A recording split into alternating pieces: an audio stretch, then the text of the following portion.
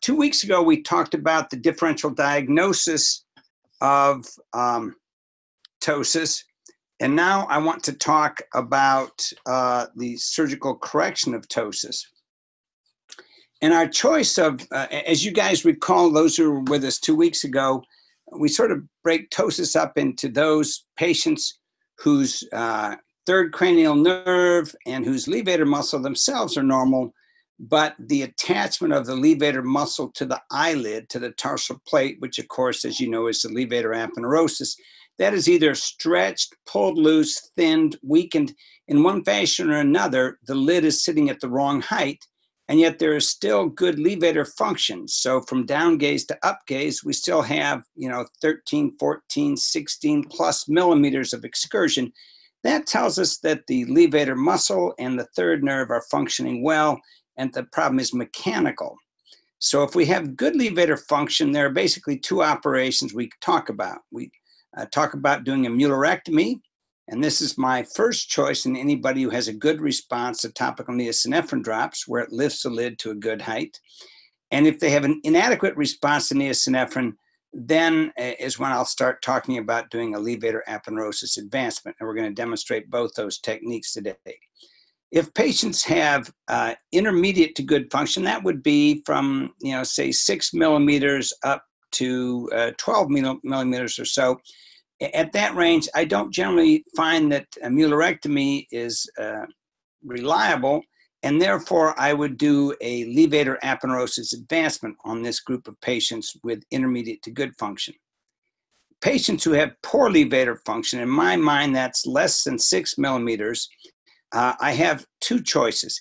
If they show good brow elevation, so if they're trying to see out of that eyelid by raising their eyebrow, then a frontalis sling is a very good operation to elevate the lid and yet still allow it to close reasonably well when they relax the eyebrow. If they do not recruit the frontalis, and the two situations we see that in are patients who have amblyopia, where they have no desire for single binocular vision, they generally don't elevate their frontalis. In them, a frontalis sling is pretty ineffective.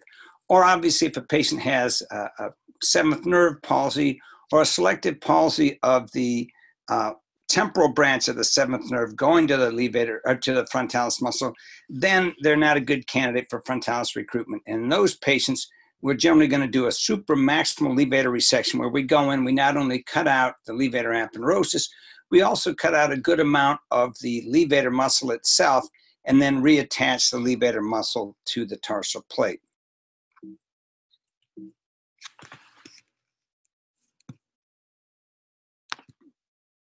So again, this is the typical exam that we'll see in somebody who has good levator function. We look at them and measure their excursion from down gaze to up gaze, and this patient has about 13 or 14 millimeters of levator function. She's a very good candidate for a muellerectomy if she responds to neosynephrine. If she does not, a very good candidate for an aponeurotic advancement. Here's a patient who has a left-sided ptosis, which we can see here. And after neosynephrine, we see that the lid lifts up to a very good height with a good contour. In that circumstance, a patient like this, I would do a muellerectomy ptosis repair. So in those patients, we put a drop of 2.5% neosynephrine in. Again, I reserve this for patients who have good levator function, so that's generally 12 millimeters or better of levator function. If we get a excellent lid height and contour after that, then we'll plan to remove 8 millimeters of conjunctiva and Mueller's muscle. If they have an inadequate response, but still some elevation, say they started out with an MRD of 1 millimeter and they went to 2.5 millimeters, but the opposite eye has 3.5 or 4 millimeters of MRD1, then I would take more Mueller's. Then I'll take 10 millimeters or even 12 millimeters or sometimes even 14 millimeters of conjunctiva and Mueller's. But the concept is the same. We measure out the amount of tissue that we wish to remove. We put a clamp across it, and then we suture across the conjunctiva and Mueller's muscle just below our clamp. We then excise the clamp tissues and bring the sutures from the posterior fornix, full thickness through the eyelid to exit through the eyelid crease. And we're going to demonstrate that now. Here's a patient. You can see she has bilateral ptosis. She's really recruiting her frontalis on this side, less so on this side, which suggests to me this is very likely her dominant eye. She's probably left eye dominant. That's not important for us in determining a muellerectomy, but as we'll see later on, it is important in determining patients that we want to do a frontalis sling. But of course, there's no need to do a frontalis sling here because the patient has good levator function. So I put a drop of neosynephrine in, and it lifted the eyelid to a good height. So that tells me I'm going to go ahead and do a muellerectomy. My first step in doing that is to pass a traction suture through the tarsal plate here at the lid margin. I usually use a 4-0 silk suture, but any sort of suture will do, and I pass that through the lid margin, and that allows me to then evert the eyelid over a Damar retractor. So I put a Damar retractor on the back side and bring the eyelid up and over it, exposing the superior border of tarsus here. We can see a little bit of the Damar retractor shining through the eyelid and the palpebral conjunctiva and Mueller's muscle above that point. So step one is to avert the lid. Step two is I'm then going to put my calipers on half the amount of Mueller's muscle and conjunctiva I wish to resect. So in this case, if I'm planning to do an 8mm muellerectomy, I will place my calipers on 4mm, and I will mark this point just proximal to the superior border of tarsus. So I'm going to mark 4mm between the superior border of tarsus, which is here, and back into the to the fornix. I do one at a point sort of in the range of the medial limbus, and I mark a second point, again 4mm above the superior border of tarsus at the temporal limbus. And then I grasp these 2 points, and I'm going to distract those so I can put a clamp across the eyelid, incorporating that tissue. This happens to be my preferred clamp, which is a spring-loaded clamp. It's not the standard Putterman clamp. It has a spring so that when I release the clamp, it is automatically clamped. Its default position is to be closed on the tissues. In the Putterman clamp, one has to squeeze the clamp together and then push a little slide to lock it into place. But if you don't have either a Putterman clamp or a Nusgettis clamp, you can also just use 2 straight hemostats, and you can clamp across just at the superior border of tarsus, incorporating that measured tissue. And the reason we measure 4mm here is we have 2 sides of this. We have from the superior border of tarsus to the point where grasping is 4mm, and then the back side of it is another 4mm. So in order to excise 8mm, I grasp at 4mm and then clamp the tissue. Once this tissue is incorporated within my clamp, I then am going to take a double-armed, and I happen to use a double-armed 6-0 plain gut suture. You can use any sort of double-arm suture that you wish, as long as it's monofilament. You should not use a braided suture like Vicryl, because that has the potential to abrade the cornea. But gut is fine, Prolene, nylon, any of those would work if they're double-armed, or if you have free needles so you can effectively make them into a double-arm suture. Once that tissue is clamped here,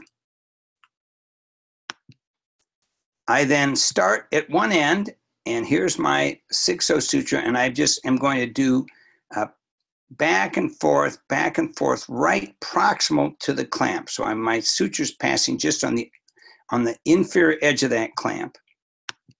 And I run across the width of the lid. So I put my first pass through here, then I come back out through here. I'm going to go back in here, come out on this side, go back in here, come out on this side. So I just do a running suture across the width of the lid, staying just below the clamp. And you can see here's my chromic, and here's my suture line. The suture line is going to be just proximal to the clamped tissues.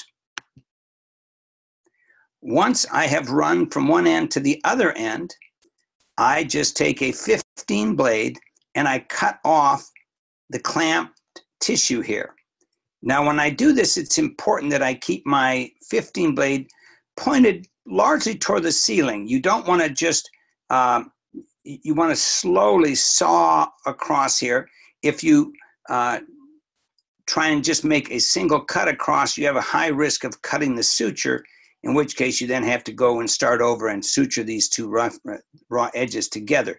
But as long as I keep my 15 blade against the superior border of the clamp, and here I have an assistant who's using 2 Q-tips to pull the lid tissue down, those steps are just intended to make sure that I don't cut this suture that's holding my tissues together.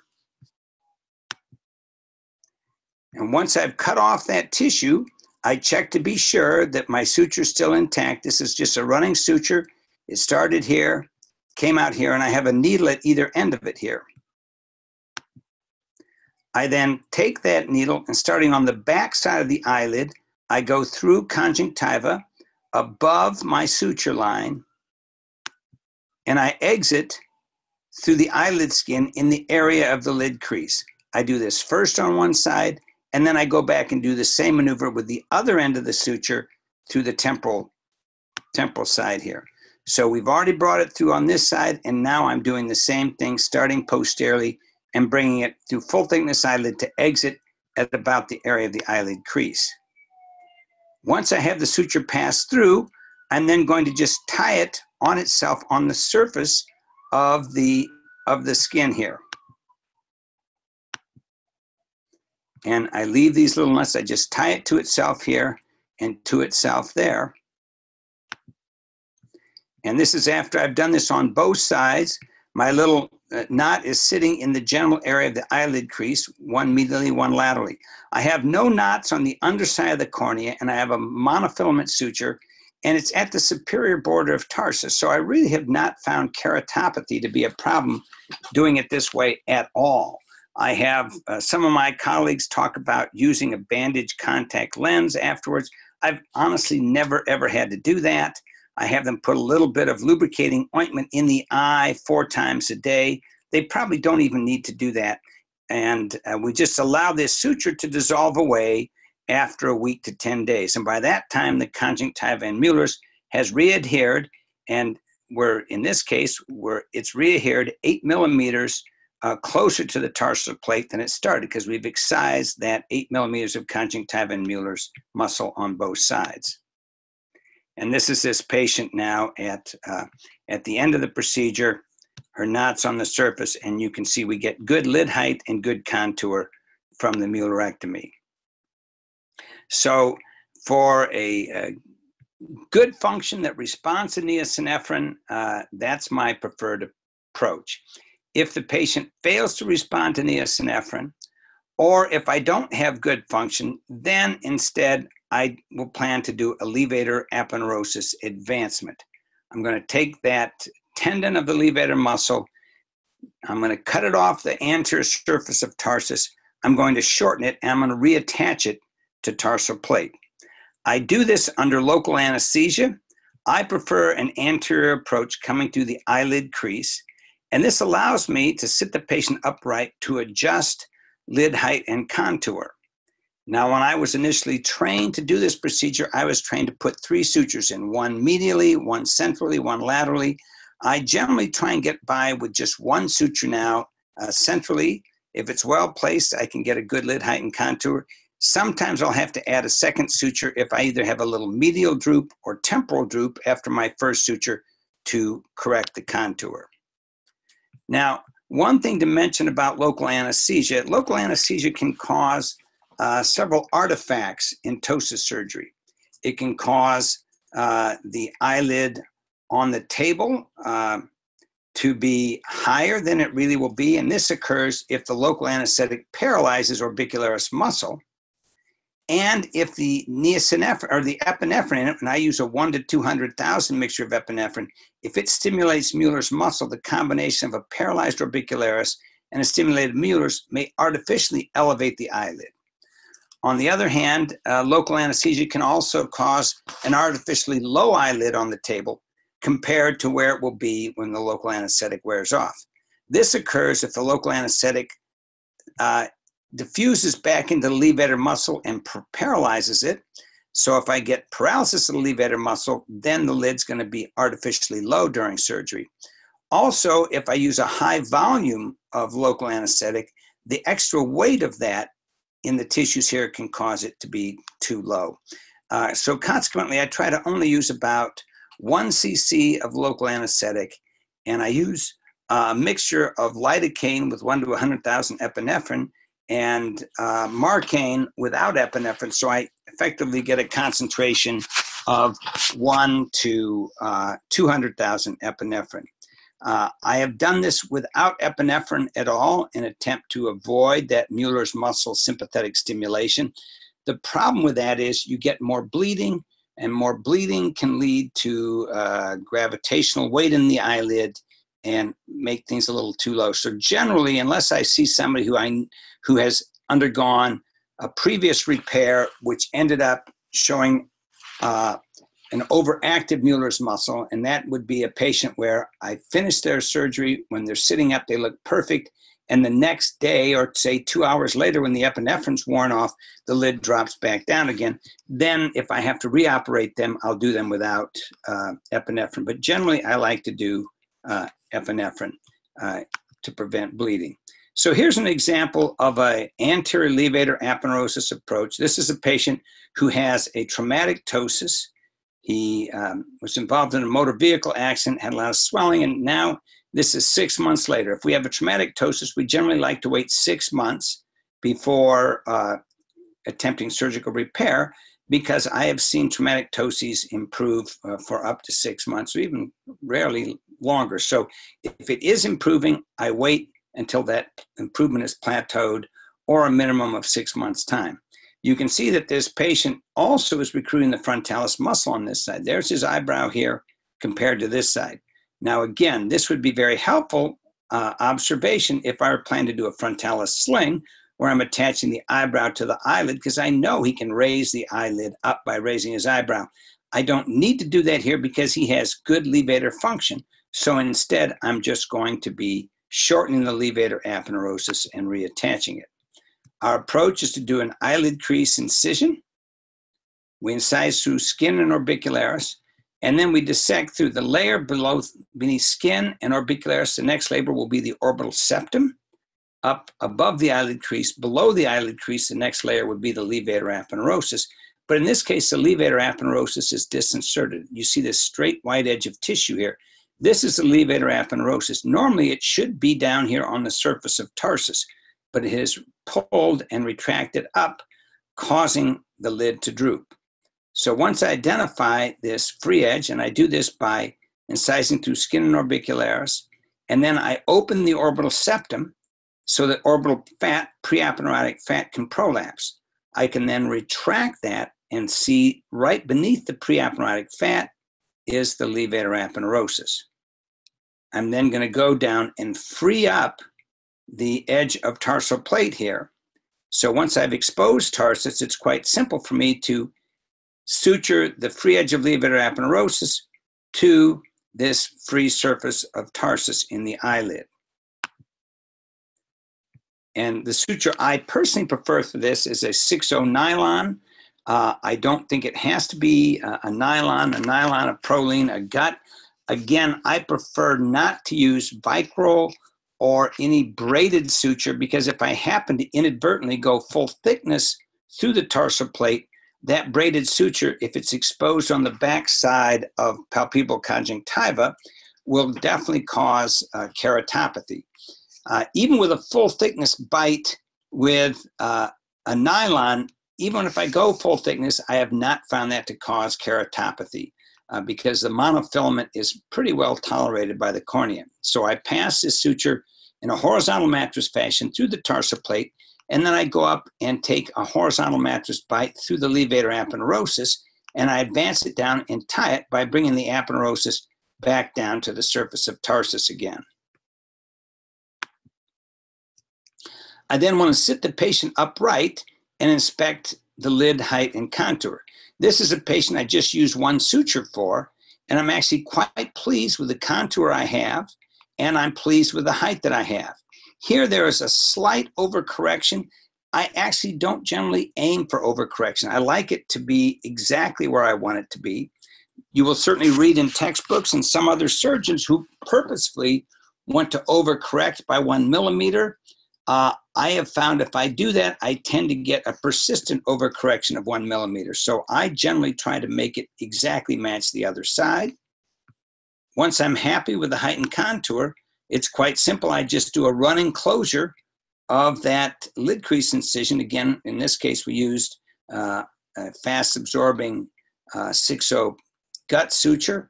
You can use a Proline or nylon. You can use silk. You can use whatever you want in the skin here. And you can see here preoperatively and postoperatively, we have lifted the eyelid up to a symmetrical height and contour to the contralateral side.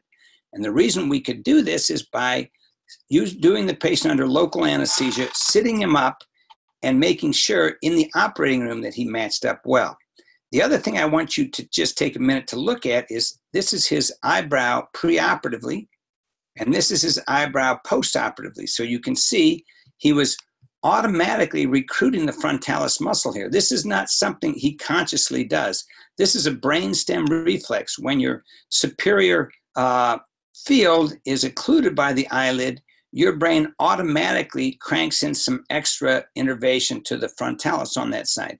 And interestingly, it's almost always a unilateral phenomenon. Less than 1% of the time do I see bilateral recruitment in the case of a unilateral ptosis. So it's pretty hard for us to individually raise the eyebrow volitionally, but if it's in response to a droopy eyelid, your brain does that for you. And here after surgery, he's relaxed that because his brain says, oh, I now have a normal superior visual field on both sides, so I don't have to do that anymore. Again, this is important, as we'll discuss when we talk about frontalis slings here in just a minute. Here's another patient. We did a combination of an upper blepharoplasty, and certainly part of this is a pseudotosis caused by dermatochalasis. But in addition, when we held the dermatochalasis out of the way, he still had an underlying ptosis as well. And this allows us to correct both the dermatochalasis and the ptosis with one operation. Another patient here, preoperatively and postoperatively, fairly subtle ptosis, but we're able to fine-tune this in the fashion that we want by doing this under local anesthesia. Again, here's a patient with a fairly mild left upper lid ptosis, but she's maybe got a little higher brow on this side than this side.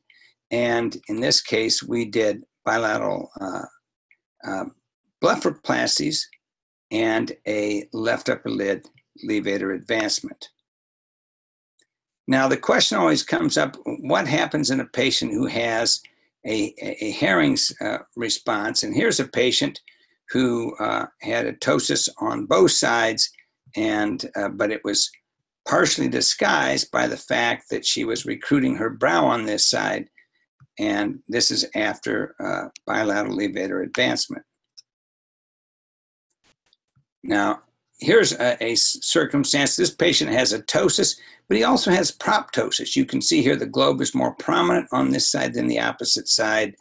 And in this circumstance, we want to be careful not to overcorrect that eyelid because that's going to cause lid retraction and could cause incomplete closure. So again, it's very helpful to adjust this intraoperatively and put it exactly where we want it to be. Now, this is a patient who had a modest left upper lid ptosis, and at the time of surgery, we corrected that, and I made an eyelid crease to match her other side. But postoperatively, she looked great 1 week post-op, but when she came back 3 months later, she had too much skin here, and that lid crease had migrated back down and caused asymmetry. So in that circumstance, we can go back and just do a little upper blepharoplasty on this side to match up the other side and get a good symmetrical cosmetic result. Now, an operation that I really like to use is a, quote, small incision ptosis repair. I showed you an example where we make an incision the entire width of the eyelid. I'm sorry, let me go back here for a minute. But if I'm going to do a blepharoplasty, I have to do that. If it's a congenital ptosis, I want to do that. But if it's an acquired ptosis and the patient has a deep superior sulcus and a high eyelid crease, those patients are particularly good candidates to do a small incision, only about 1 centimeter right here in the center of the eyelid. And then again, identifying and advancing levator aponeurosis. So here we've just made this small 1 centimeter wide incision. We peel that open and we remove a little bit of orbicularis here to expose the distal tarsal plate. I pass a suture through the tarsus, and then I pass a suture through the levator aponeurosis above and bring that in apposition to the tarsus. And sitting this patient upright, he was a little bit overcorrected here, so we went back and backed that suture off a little bit. But you can see through just a 1 centimeter incision and 1 stitch, we can get pretty good matching contour and height. And this is a little bit simpler than making a full width eyelid incision. Now, the other thing we talked about in the diagnosis of ptosis is the concept of Hering's dependency. And as we all know, Hering's law refers to the fact that yoke muscles receive equal innervation. And the bilateral levator muscles are yoke muscles. You can't really open one eye without opening the other eye. You can close one eye by activating orbicularis, but you can't unilaterally fire off your levator on one side and not on the other. So here's an example of a patient. He had marked left upper eyelid ptosis. When I lifted his left eyelid, however, you can see the opposite eyelid dropped. And the reason is when this eyelid is occluding the visual axis, his brain is trying to get it open. It does two things. One is it recruits the frontalis. You can see how the eyebrow is higher on this side than it is on this side. So he's recruiting the frontalis. But in addition, the body turns up the innervation to the levator muscle, but it can't do that unilaterally. So it sends extra energy to both levator muscles. We then elevate the ptotic eyelid, and all of a sudden the brain says, oh, I don't have to try to get it open so hard. And when it stops trying so hard, the opposite eyelid then drops. This is an example of Hering's dependency. And that generally means that we need to do bilateral repair. That patient refused repair on the right side. We showed him the picture and he said, well, just fix the left eye. And, because it doesn't bother me that much. But afterwards he said, oh yeah, now I need to get this eyelid fixed. The problem is when we fix this eyelid, now he gets further droop on the contralateral side. So Hering's dependency can really make it difficult to fine tune the ptosis. And generally, I like to do both eyelids simultaneously if I can. However, we have seen the occasional patient where they show us evidence of Hering's dependency in the office, but after we do repair on just one side, the opposite eyelid did not drop, and we would not have had to do surgery on the other side. And again, here's an example of a patient. Droopy eyelid. This is intraoperative adjustment of that lid height and contour to get it to match the other side. But here's another example. This patient had ptosis on this side. We repair the ptosis and the opposite lid drops down. You can see that the MRD here is probably 3 millimeters or so, and here it's about 1.5 millimeters. On the other hand, here's a patient who also shows Hering dependency, more ptotic eyelid here, but we lift that up with a Q-tip and this side drops. Our margin reflex distance here goes from about 2.5 millimeters down to about 0.5 millimeter. And yet when we repaired the one side, the opposite side really did not drop. So Hering's dependency is something to be aware of, but it is not universally predictive that the opposite eye will become ptotic. Here is this patient after just undergoing unilateral repair, and she does not have very significant ptosis on the contralateral side. And just a few more pre-op and post-op examples. Another patient here with acquired ptosis, good function, and he has no lag in down gaze. In that case, we want to flip the eyelid if they're a soft contact lens wearer to make sure that they don't have any papillary conjunctivitis, because some people will get a papillary conjunctivitis in response to their soft contact lens. If I see that, I make them stay out of their contact lenses for 90 days, which he did. Comes back in 3 months later wearing his glasses, he's still ptotic, then that tells me he's a candidate for repair. Now, the other option we have is when we do this under local anesthesia, we can we can purposely undercorrect ptosis height. This is a patient who has bilateral ptosis, but he did not perceive any problem in the right eye. I talked to him about the fact that when we lifted this side might become more apparent. He said, no, just operate on this eyelid. So in his case, we purposefully undercorrected him. I just wanted to get an MRD of about 1.5 millimeters on this side in order to match the MRD that he had on the contralateral side. And by sitting him up and making him lower than I normally would have liked to, making him just match the other eye, it allowed me to just do unilateral surgery. And just one more example again of this small incision ptosis. Again, a traction suture, that small 1 centimeter incision, exposing the tarsus plates, or in this case, I'm sorry, we spread to expose the levator aponeurosis here. And then we expose the tarsal plate here by excising the pretarsal levator muscle. So once we have tarsus exposed here, levator exposed up above, we're just going to pass a suture through the tarsus and then through the levator aponeurosis, bringing that back down onto the surface of tarsal plate, and then sitting the patient upright to adjust lid height and contour. And again, this is a little too high, and we're going to want to back that suture off so that we get a better match to the contralateral side. Again, a reminder of the importance of Hering's. In this case, we sat this patient upright, and she looks like she's overcorrected.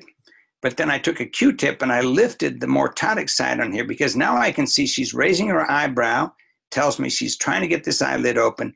And when I lift this ptotic eyelid on the left side, the right eyelid relaxes and comes back down to the limbus, again, because of Hering's dependency.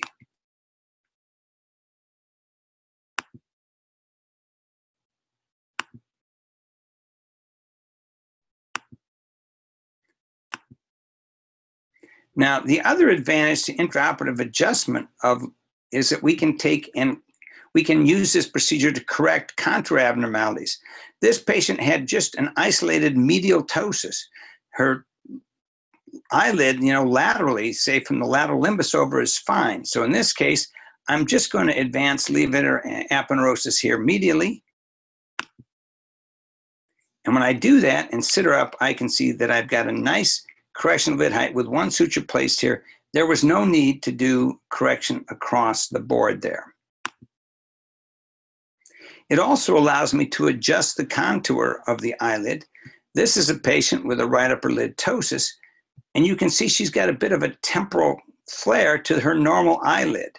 Normally, we expect the high point of the lid to be just nasal to the pupil, but in this case, we can see she's actually got a little bit of temporal flare there. But I can match that in this eyelid by moving my sutures laterally and trying to get greater elevation here than I had medially. When I sat her up, this allowed me to get a pretty good match of the temporal peak in both eyes. So again, one final look here at the muellerectomy. This is a good candidate for that. She's got a preoperative ptosis. We put a drop of 2.5% niacin in her left eye, and 5 minutes later, the lid comes at a good height. So we're going to go ahead and measure 4 millimeters from the superior border of tarsus up into the superior fornix.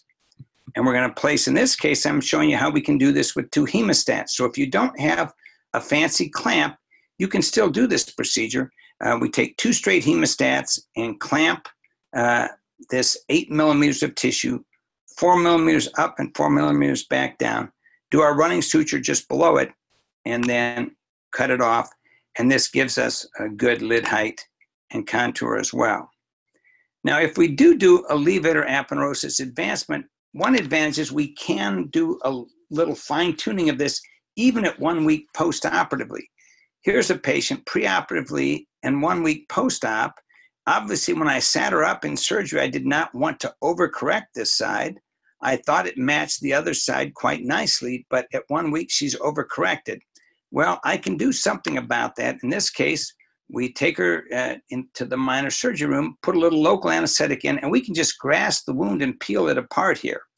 And I can re-expose the tarsal plate here.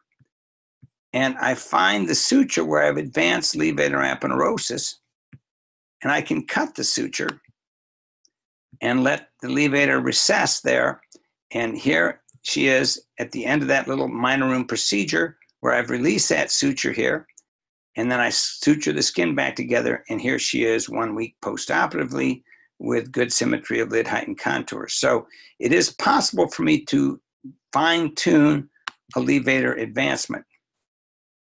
Another example, this patient has poor contour with a definite peak here on this side, on the left upper lid. And this is after releasing that in the left upper lid in the minor room. And this gives us pretty good symmetry, but she still does have a little bit of right upper lid overcorrection. Okay, so those are our approaches for patients who have good levator function or have intermediate levator function. If they have good levator function and they respond well to niacin, we do the muellerectomy, and we can do that with the clamp or with the 2 hemostats. If, on the other hand, the niacin test is not good, or if they have decreased levator function less than 12 millimeters, we do the levator advancement.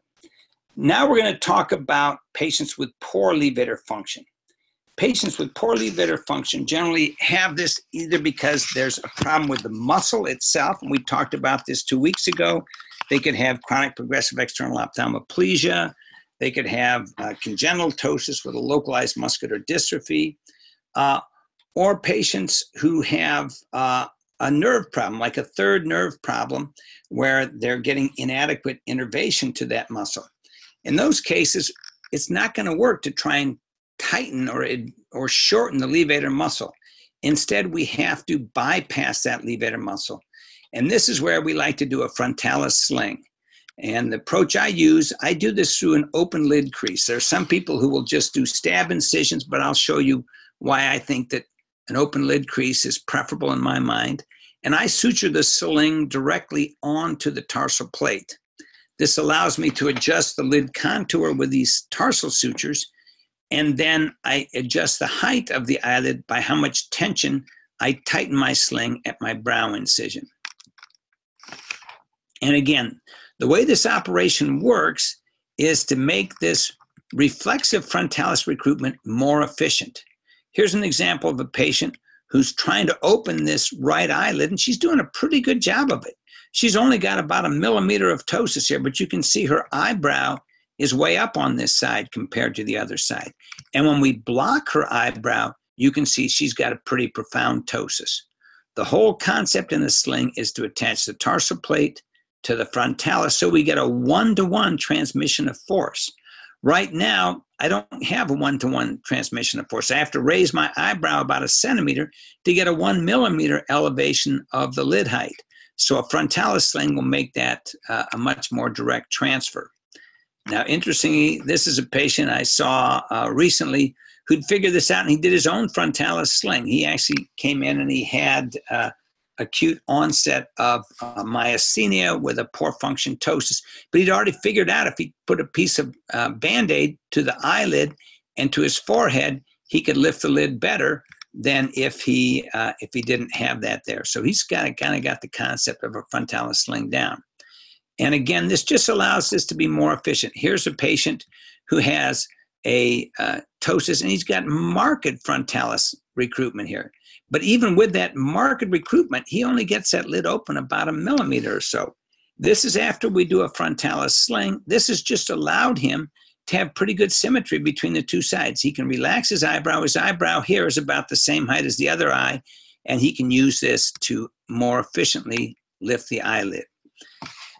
Now, we have a number of different options for surgical materials to do a frontalis sling.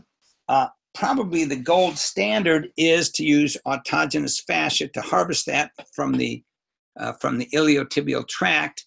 However, we have to have a patient who's probably 4 or 5 years of age, and if they get much older than that, they don't want to have this done. If they're much younger than that, we can't really get a good fascial strip.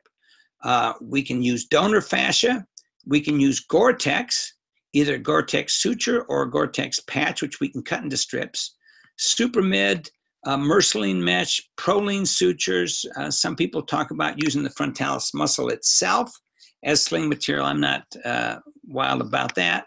But here's an example of this operation in a very young patient. This patient is only a month old, but she's got a pretty profound left ptosis. But the good news is she's still trying to use that eyelid. She's kind of raising her eyebrow here. So we're going to make an eyelid crease incision here, and we're going to mark 3 points in the brow. Some people will take this point and mark it up here over the front, higher up above the brow. There's no need to do that. You can keep these little incisions at the brow. And we're going to open this lid crease incision and expose the tarsal plate. We're going to make stab incisions medially, centrally, and temporally.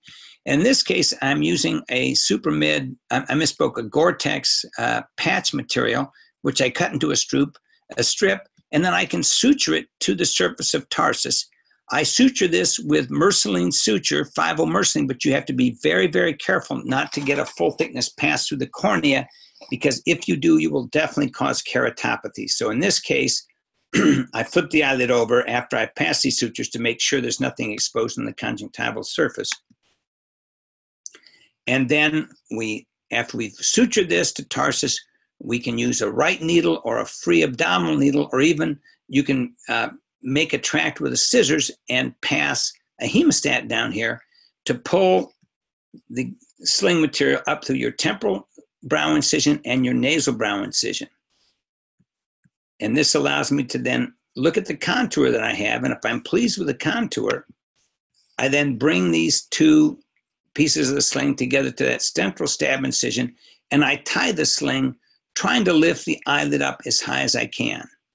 And I want to get it up as close to the superior limbus as possible. And then I bury this. I leave these ends long enough so that if I have to go back and untie and lower it, I'm still able to find it, for a month to 6 weeks after surgery. So I can go back and adjust this, or even years later, it's possible to find this and untie it and relax it. Or if my sling is too low, I can untie it and make more tension, make a tighter junction there. And here is this patient 1 week post-operatively. You can see that she's using her brow. She can get the lid open. We have good height and contour. And because I opened the lid crease and reformed the lid crease, I get good symmetry of my eyelid creases. And this is this patient now, 6 months post-operatively. You can see these brow incisions heal almost to the point of imperception, and we maintain good lid height and contour.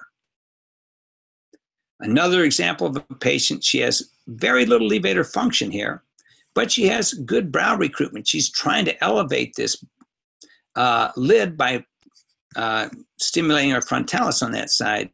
And this is her after a Gore-Tex sling. You can see that she now, with very subtle brow movement, she can get the eyelid to open, and by relaxing that brow, she gets it to close. So I do like slings if patients will recruit their frontalis.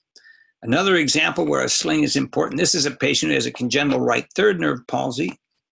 And you can see he has a ptosis here, but he has aberrant functioning. He gets crosstalk between the medial rectus and the levator. So when he adducts his eye, the lid comes up to a normal height. Well, I can't do a levator advancement because this would be all over the place as he looks from right to left. So instead we go in and we disinsert the levator muscle. I sutured the levator to the periosteum up at the orbital rim to keep it from reattaching to the eyelid. And then we do a frontalis sling. And again, he can open it by raising the eyebrow gently. He can close it by relaxing the eyebrow gently. And this gives us good height and contour. And this is an example of a patient who was undercorrected after his initial surgery. I'm able to go ahead and open this incision here, find my knot, untie it, and tighten it up, and again, sit him up until I have good height and contour. So I can adjust this post-operatively. Here's a little patient with, after her initial sling, she has bad contour. We can then go through the eyelid crease and we can tighten the sling to the temporal tarsus here to give us a better contour on each side. Another patient with bilateral third nerve palsies, and this was kind of wild. When she would look to the right, her right eye would close and her left eyelid would open. When she looked to the left, her left eye would close and her right lid would open. But we can see she's trying still to get that eye open. You can see she's recruiting her frontalis on this side when she looks this direction. She's recruiting her frontalis on this side when she looks in this direction. So she's going to be a very good candidate to do a bilateral sling. We, again, disinsert the levator first, and then we go in and do bilateral slings. She can open well. She can close well. Now, the question always comes up, should you do a unilateral sling in unilateral congenital ptosis or bilateral slings? My bias is to just do a unilateral sling, and I'll show you why. This is a patient with unilateral ptosis. She's trying to get the eye open, so I know the sling should work well for her. But she doesn't have very good levator function. Now, I can get very good symmetry in primary position if I do a unilateral sling. The one disadvantage is in down gaze, they're going to have some lid lag. Now that lid lag does get better over time, but I can see that this lid is overcorrected. So on the other hand, this is a patient after bilateral slings. He has better symmetry in down gaze, but you really don't spend your time interacting with the public by looking down at your shoes. You're looking straight ahead. And in that case, this is usually not very apparent. What I tell parents is I tell them, listen, if you decide that you would want to have me come back and do the second eye later on, I can do it. But let's just operate on the one side first and see what you think. But I have never had a parent come back and ask me to do the second side. So I generally do one side. The reason that I really prefer to do one side, the very first case I did, because I was trained to treat unilateral congenital ptosis with poor function, to treat that with bilateral slings.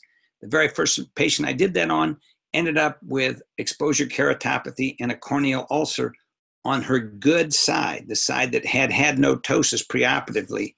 And I said, I don't like that. So I've been doing unilateral slings and have had very good patient acceptance. Again, here's a patient preoperatively.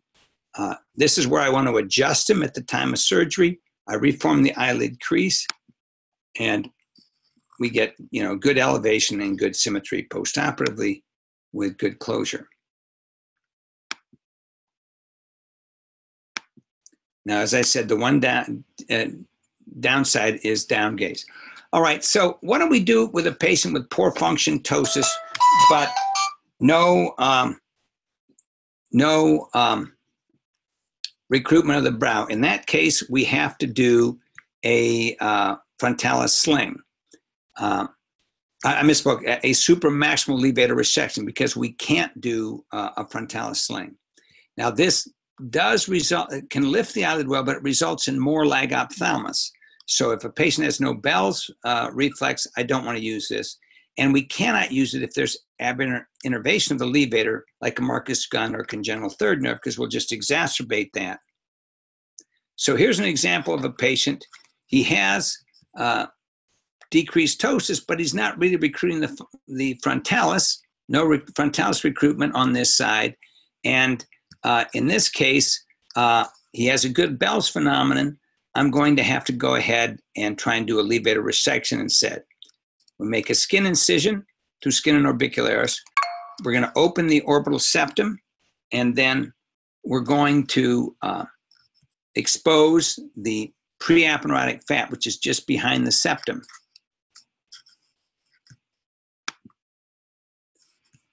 After I've done that, I disinsert the levator aponeurosis from the tarsal plate, and then I want to pull it forward. And here's Whitnall's ligament now that I'm looking at. I'm going to pull it forward to expose as much of it as I can. And I make a cut through Whitnall's on this side and a cut on this side. And that allows me to advance as much levator muscle as possible.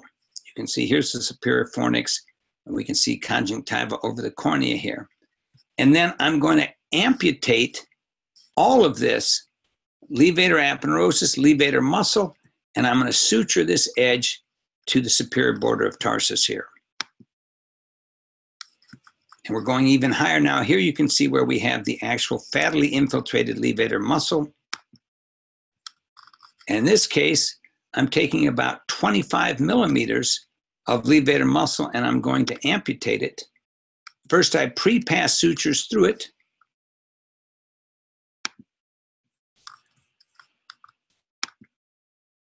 And then I suture to tarsal plate. And you can see this gives me a pretty good lid height and contour. And then I cut off all the levator muscle that I resected. And here's this patient preoperatively, and this is after surgery. He has good height. He has some lag ophthalmos, but he can tolerate this reasonably well. Another example, this little girl, decreased levator function, but she doesn't really recruit her frontalis on this side. And this is after a unilateral levator supramaximal resection. Now, you can get overcorrection with these patients. Over time, however, I generally want to get overcorrection because over time it will tend to drop, as we can see here. So a little bit of overcorrection early on is not bad. Undercorrection does not generally get better and usually means we have to go back and do a reoperation. So again, the large majority of ptosis is going to be levator aponeurotic, in which case we do an aponeurotic advancement. If there's good levator function, we can either do aponeurotic advancement or mularectomy. If there's poor or aberrant function, we either have to do a frontalis sling or a supramaximal levator resection. So that is a summary of the options we have for ptosis repair. And at this point, I think I'm going to take a look and see what questions our audience may have about this, about ptosis repair. One question that was posed 2 weeks ago was whether or not to use a frost suture, a suture through the lower eyelid and tape it to the eyebrow. I don't do that. All you need to do is have the patient's family make sure that they vigorously lubricate the eye, even if it's wide open. If they vigorously lubricate every 2 to 3 hours, I've never had a patient develop a corneal ulcer afterwards. And trying to see that patient back post-operatively and get that frost suture out again is a real hassle. So I don't use frost sutures. So at this point, see if there are any other questions that any of our participants might have.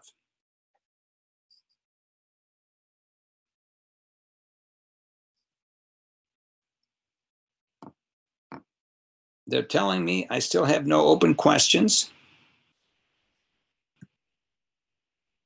Okay, now I have a question. Do you intraoperatively adjust the lid position depending on the pre-op Levator action. Yes, I thank you for asking that. Yes, for sure. If I have a patient who has poor levator function, I will try to overcorrect them because I know that they're going to tend to drop some. If I have patients with good levator function, I want to leave them under local anesthesia. Again, this is talking about doing this under local anesthesia. I'll leave them right where I want them to be. But if they have poor levator function and I'm doing under local anesthesia, I will try and overcorrect them. Second question is, what is my experience with palmar tendon? The answer is I have no experience with palmar tendon. I actually imagine it would work fine, but I have never found a need for it because it's so easy for me to harvest fascia from the iliotibial tract. So fascia lata works, I think, the same. Next question: what are the fascinella servate procedure? I tend to use muellerectomy instead of fascinella servate, but it's almost the same operation. The only difference in a fascinella servate, you're resecting a little bit of the superior tarsus and a little bit of the distal levator aponeuros, Mueller's, and conjunctiva. So I tend to leave the tarsus alone and tend to just do a muellerectomy myself. Okay, so the next question is operating on Marcus gun jaw wink. We certainly do that. What is the indication? About the same as anything else, and that is early on, if it's threatening amblyopia, I definitely want to operate it because I have to do a frontalis sling. I have to go in, I'll disinsert the levator muscle, and I will suture it to the supraorbital rim inside the orbit. The only reason I suture it up there is to make sure it doesn't reattach to the eyelid, and then I will do a frontalis sling. If the patient has amblyopia, it's really difficult because anything I do to try and strengthen the levator is going to make the wink worse. Now, if I have a patient where the ptosis is more prominent and the wink isn't too bad, I can do levator aponeurotic surgery on those patients and just tell them, because most patients do learn to control the jaw movements which lead to a wink as they get older. If the patient is not amblyopic, then you can wait until they're old enough to harvest the lateral rectus. I misspoke. The fascia lata. Is Berg's table good for intraoperative lid positioning and general anesthesia? You know, I think that's probably is a good thing. I generally go in with an idea of where I want the lid to be at the end of the procedure. If they have good levator function, I'd like to have it sort of splitting the pupil. If it's intermediate, I want it sort of halfway between the superior limbus and the pupil. If it's poor function, I want it at or above the superior limbus. But I think Berg's table is a good thing as well. Okay, parents often ask when full lid closure will be achieved at bedtime. My answer is maybe never. But it almost always gets quite a bit better after 6 weeks or so. So I generally tell them for the first 6 weeks, almost everybody needs ointment at bedtime. And after that, most kids can taper off the lubricating ointment at 6 weeks. Okay, well, I think I don't see any more questions in the queue here. Another one. Do you do conjunctival approach levator resections? The answer is no. I really see, in my mind, no advantage to a conjunctival approach over a lid crease approach. I think it's the anatomy's not as clear, so I don't do that. Now, my good friend Richard Collin, I think still does do a posterior approach. I would say here in North America, 98% of oculoplastic surgeons will do a anterior approach through a lid crease rather than through a conjunctival approach. And it also gives us the advantage of getting reestablishing the eyelid crease. Okay, how did you manage blepharoptosis syndrome? That can be difficult for sure. In congenital eyelid syndrome, we have telecanthus, we have epicanthus inversus and ptosis. as a general rule of thumb, we have to correct the ptosis earlier, especially if it's amblyogenic or if we think there's a risk of torticollis because of neck position.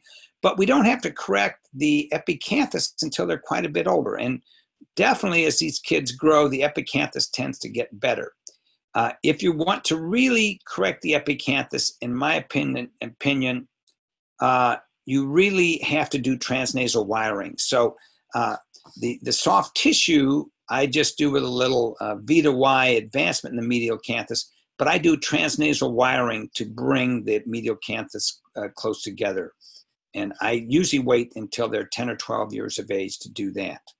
Next question is there an indication for fascinella servate? Now, instead of conjunctival muleirectomy, in my hands, I just do the conjunctival muleirectomy.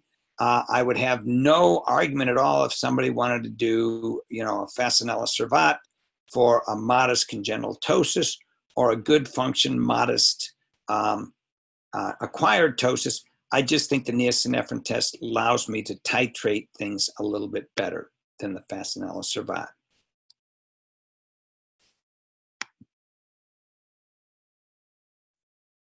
Okay, well, I think our hour it has come to an end. I hope this was helpful.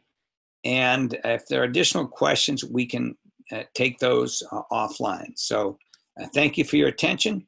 And oh, wait, last thing. How do you adjust the lid position under general anesthesia in resurgeries? Well, the only time I would do general anesthesia is if it were a kid, okay? Anybody who can be done under local anesthesia, I always do under local anesthesia because it's so much easier for me to adjust lid height and contour with them sitting upright. If it's a child, I generally want to get it higher than it was. And that means, if it's poor function, I want to get it up at the superior limbus under general anesthesia. Okay, folks, I think I will say goodnight to everyone, and I appreciate your attention. Bye now.